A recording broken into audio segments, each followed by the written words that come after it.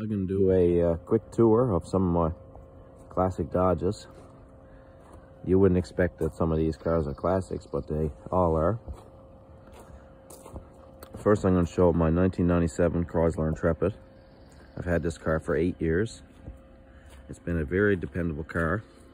Right now it needs a racket pinion and tie rods. As you can see, the tires are completely shot on the front. It's a oil and teal metallic paint, matched with a blue spruce interior, cloth interior.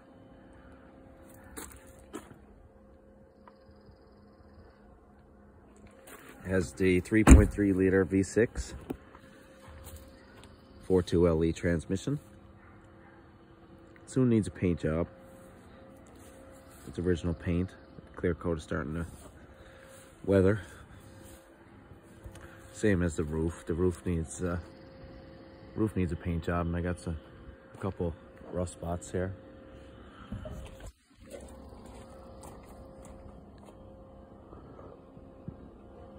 I bought this car 8 years ago. It was never winter driven, so I done the same thing. We have heavy salt up here, and as you can see, the car's in very good condition rust wise. I always oil undercoat it.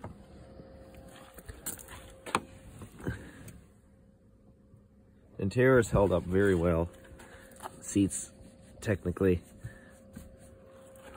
besides some staining, are perfect condition. Like the color's gone. The color's faded right here. That's not really stained. The color's pretty much gone on the seat, unlike this one. But like you say, 282,000. I've sat in this car a nice bit.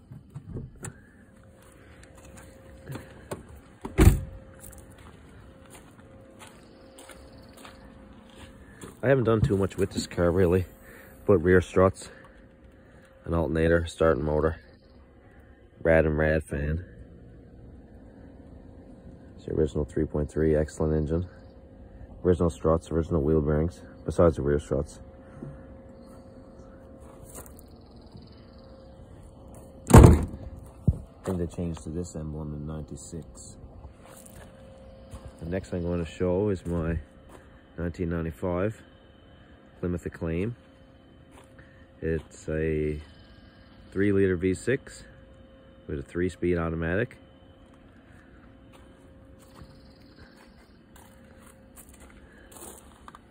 Bought this car with a seized up transmission, the rod going into the transmission, so it was stuck in drive.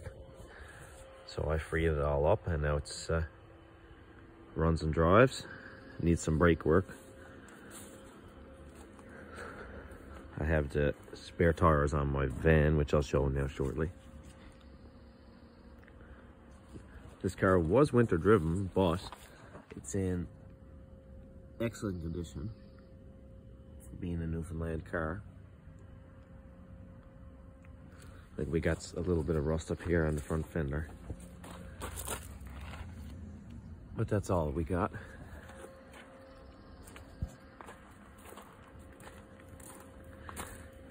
It's a pretty loaded model. I wish it had the red interior, but it got power locks, power mirrors, power windows. Got AC. Don't know if it works. Only 128,493. I don't have this put back on yet because I had to put this shift cable back on, because when the transmission seized, the previous owner broke it trying to shift it. It's filled up with some of my stuff now, so you can't really get a good tour of the interior. Sorry. I'll pop the bonnet. Oh, that was the trunk. Oh, I'll show the trunk too, I guess. It's a small little trunk. There's really no space into it.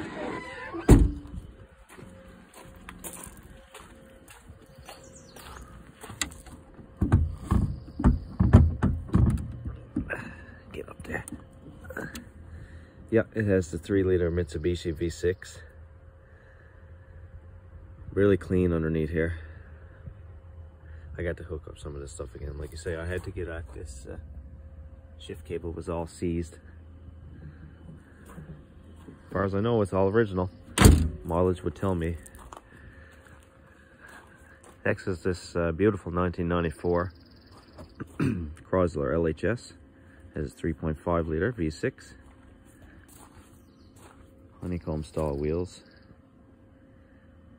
Another very good condition car.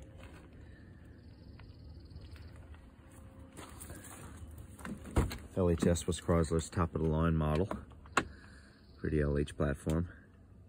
So we have all leather interior, console shift, wood finish, power locks, mirrors, etc.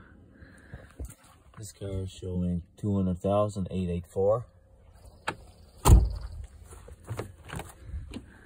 Beautiful back seat. No rust on the quarter panels. Not sure if I mentioned that this car has a jump timing belt, which is unfortunate. But I will put a timing belt on and get this thing back running on the road. It's been off the road since 2016. Owners put a computer, crank sensor, cam sensor, fuel pump, coil pack, trying to figure out the crank no start. I had done some simple diagnostics, had fuel, had spark, so she's winding over fast. Timing belt's busted. It's a non-interference engine, so it's not really a bad thing. You can kind of tell it's been sat a while. 3.5, 24 valve.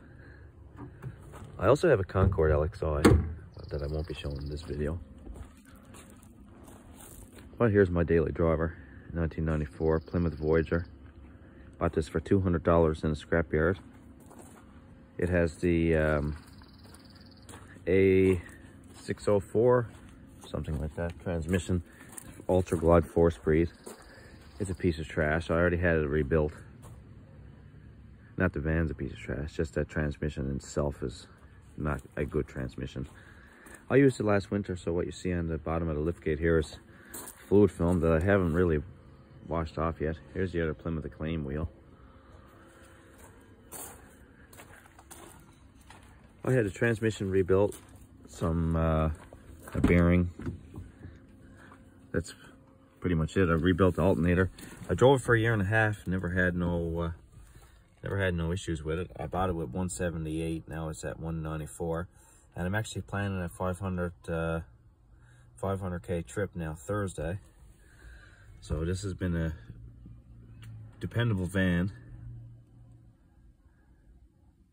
Not going to show the back seat, but I do have, well, I'll show it anyway, integrated car seats, so it's very convenient. Do a little cold start.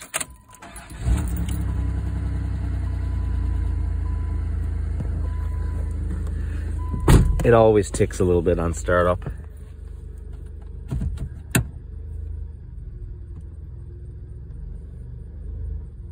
Transmission still works as of right now. I'm expecting to do a couple transmissions in this van over the next 10 or 15 years, however long it lasts.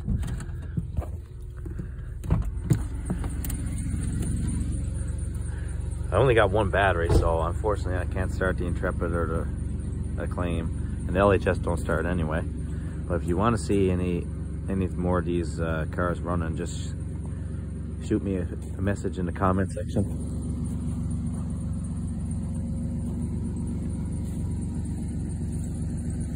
All these cars are 30 years old now, so I'm doing my best to preserve them and keep them around. I wish I had my Concord here to show, but the fuel pump's gone into it right now. So yeah, hit the like and subscribe button, and I'm looking to add more Chryslers to my collection. Maybe a Dynasty, a New Yorker. Let me know what you think. The tracker's not mine, it's my brother's.